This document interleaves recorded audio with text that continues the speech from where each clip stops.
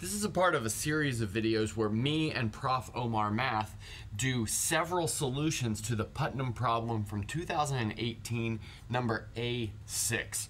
And so in this video, I am on his channel, and so you've probably seen a video of him on my channel and some of us on our own channel. So I'll link all those in the descriptions. So if you haven't subscribed to his channel, please subscribe. And if you haven't subscribed to my channel, please also subscribe. Okay, let's get into the problem. So we want to suppose that A, B, C, and D are in the Euclidean plane, and no three of them are collinear. And we have this rule, so AB squared, AC squared, AD squared, BC squared, BD squared, CD squared are all rational numbers. In other words, the square of any line segment that you can make out of these 4 points is a rational number. Then our goal is to show that the area of the triangle ABC divided by the area of triangle ABD is also a rational number. So we're going to use a trigonometric approach to this problem in this video. So my hint for you guys to try before we look at a solution is just to remember a bunch of your trig identities, and that'll be helpful. Okay, so maybe give this problem a go using trigonometry and we'll come back with a solution. Okay, so hopefully you dusted off all your trig identities and made some headway with this problem using that approach. So now we're going to go ahead and look at a solution. So I first want to write the area of a triangle in terms of the side lengths of two of the sides and the angle. So I'm going to go ahead and draw a picture so we can get an idea of what I'm talking about. So let's say we've got points P, Q, and R here, and then we have an angle theta, which is angle QPR. So now what I want to do is drop a perpendicular line from Q down to the line segment PR. So maybe I'll draw that like this, and I'll call that H. And so we know that the area of this triangle will be 1/2 base times height, where we take the base to be the length of this line segment PR. But we can use trigonometry in order to find the height in terms of PQ and this angle theta, because notice we have a right triangle with altitude H and with hypotenuse PQ in this case. So notice that tells us that we have sine of theta equals, so that's going to be opposite over hypotenuse, so that's H over PQ. But that very quickly tells us that H is equal to PQ times sine theta. Fantastic. But that tells us that we have the area of this triangle PQR is really equal to PR times PQ times sine theta with a half out front. So it's 1/2 base times height, but we just derived the height in terms of this hypotenuse length of the smaller triangle that we constructed and this angle right here. So this is going to be pretty useful to work with. So now what I want to do is draw a picture of our situation and see what this quotient of areas is in terms of our setup. So I'm going to maybe put the point A right here, and then the point B right here, C right here, and D right here. Although you can really put them anywhere as long as no three are collinear, and you'll get like an equivalent setup. Okay, so now let's draw the two triangles that we need. So we have triangle ABC here, and then triangle ABD here. So using this argument that we had above, we can find the area of triangle ABC and the area of triangle ABD in terms of really any of these angles. But the one that will be helpful is this angle right here on ABC, which I'll call alpha, and this angle right here on ABD, which we'll call beta.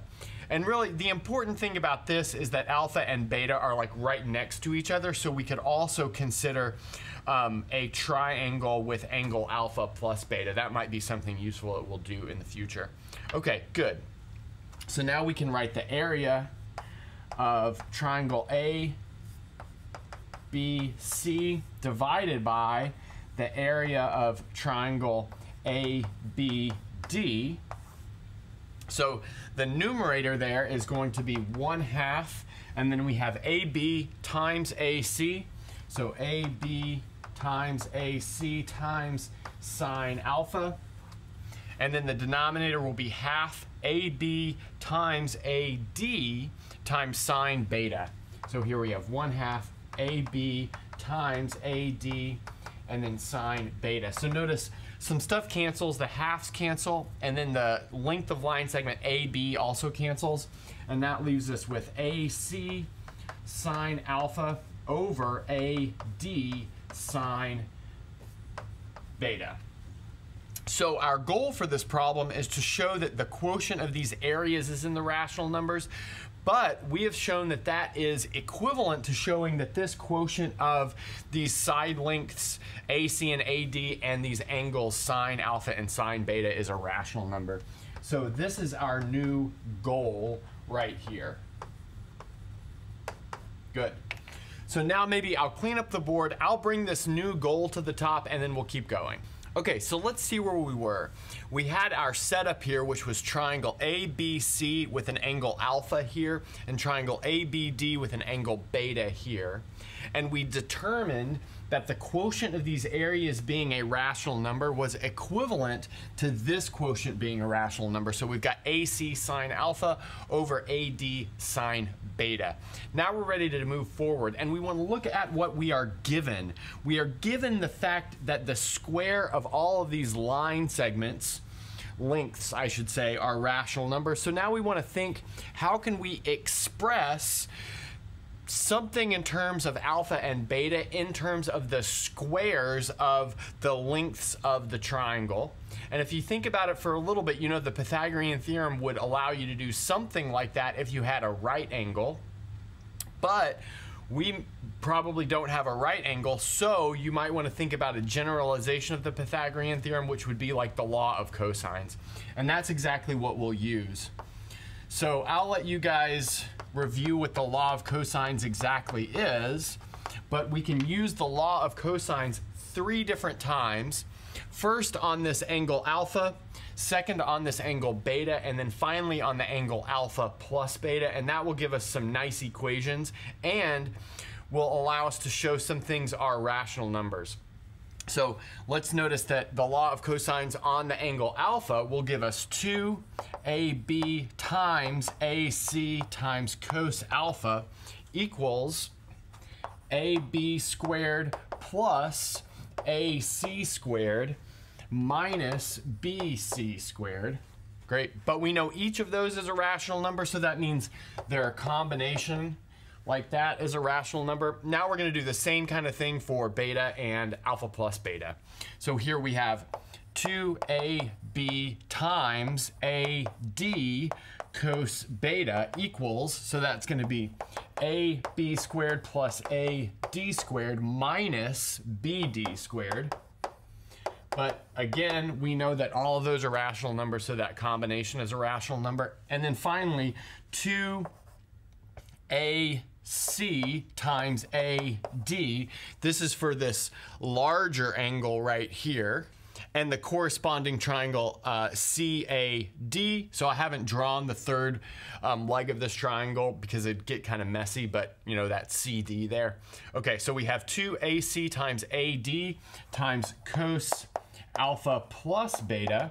So that's going to be equal to AC squared plus AD squared minus CD squared. And again, we know that's a rational number because of what we're given. Okay, fantastic. Now what we want to do here is notice that we can square each of these equations.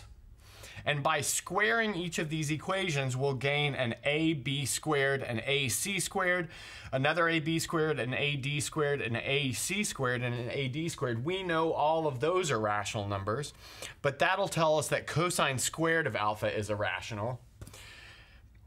Cosine beta squared is also rational, and cosine alpha plus beta squared is also rational. So maybe let's write that down. So by squaring these equations, we get the following: cos squared alpha, cos squared beta, and cos squared alpha plus beta are all rational numbers. Great, But notice we want something in terms of sines, not cosines, but luckily we've got the Pythagorean identity for trig functions. And so let's maybe note that. So using the fact that sine squared theta equals 1 minus cos squared theta, and that's for any theta, we can get sine squared evaluated at all of those angles is also a rational number. So let's write that down. So now we have sine squared alpha, sine squared beta, and then sine squared alpha plus beta. These all three are rational numbers, which is good news because our goal up there is in terms of sines, not cosines. Okay, good. So now what I want to do is bring this up maybe, and then we'll keep going. So far, we've reduced our problem to showing that AC times sine alpha over AD times sine beta is a rational number, where alpha and beta are defined by this picture right here. And we've also gathered the following facts, and those are sine squared of alpha, sine squared of beta, and sine squared of alpha plus beta are all rational numbers. And then furthermore, this product of side lengths and cosines of angles are also rational numbers. So twice AB AC cos alpha, twice AB AD cos beta, twice AC times AD cos alpha plus beta. Okay, fantastic. Now what we want to do is use the fact that we've got a cosine alpha plus beta over here, and we also have a sum angle formula for cosine that we can use to break that apart into things that look a little bit like that. Not exactly, but a little bit. Okay, so in other words, I want to take twice AC times AD times cos alpha plus beta. And recall that cosine of alpha plus beta can be written as cos alpha cos beta minus sine alpha sine beta. Great, so that's the sum angle formula for cosine.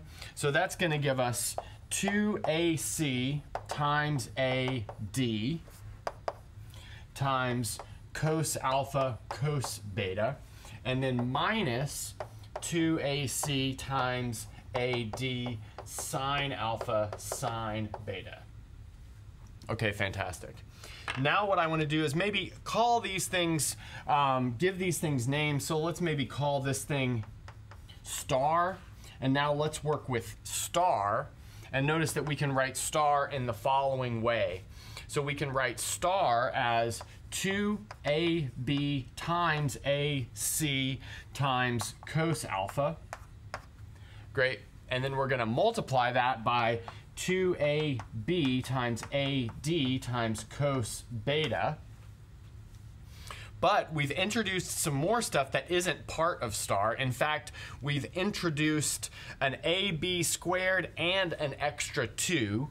So we can say that is divided by 2AB squared. And so notice everything here cancels down to exactly what star is. But this is actually very helpful because we know that this guy right here is a rational number. We know this guy right here is a rational number. And then we know that the denominator is also a rational number. So what that tells us is that this star term is a rational number. But the left-hand side of this equation is also a rational number. That's something that we gathered on the last board. So what that tells us is that this term right here, the one remaining term, must be a rational number as well. Great, which means if I divide it by 2, it's also a rational number. So in other words, I have AC times AD times sine of alpha times sine of beta is rational. Okay, great. And now we're actually essentially done. We just need to use this fact right here, which we just gained. And then we'll also use this fact right here, that sine squared of beta is a rational number. And then finally, one that's given over here, the fact that AD squared is a rational number. And we can actually rewrite our goal expression in terms of all of these things which are known to be rational numbers. So let's maybe write it like this. So observe that So let's take our goal expression. So that's AC sine alpha over AD sine beta. So recall that that was exactly equal to the ratio of these areas of triangles. So that's going to be equal to AC times AD times sine of alpha times sine of beta. So notice I kind of built the numerator up a little bit by multiplying by AD sine beta, but that gave me this thing that's in this purple box. We know that's a rational number. And then if I build up the numerator, I also have to build up the denominator, but that's going to give me AD squared sine squared beta. Okay, but like I said, all of these purple boxes and underlines all over the board show us that this numerator is rational and this denominator is rational, which makes this whole thing rational. And so we've shown our goal, which means we've finished the problem. And that's a good place to stop.